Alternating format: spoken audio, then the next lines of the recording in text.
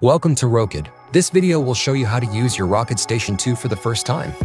Unboxing.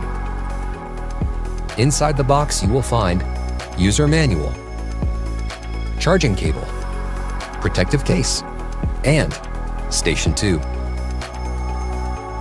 Device overview.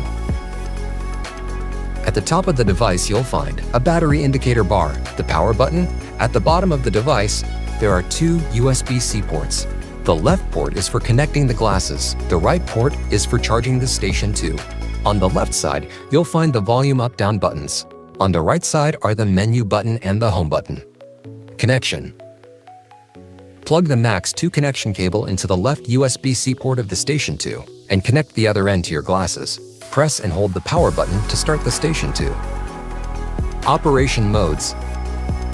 Station 2 supports multiple operation modes. Ray mode, you can move the Station 2 to control the ray pointer. If the pointer drifts, simply flick the Station 2 forward like casting a fishing rod to reset it. The touchpad works similarly to a smartphone. Tap to confirm, swipe sideways to go back. Touchpad mode. Go to settings to choose between portrait and landscape touchpad modes.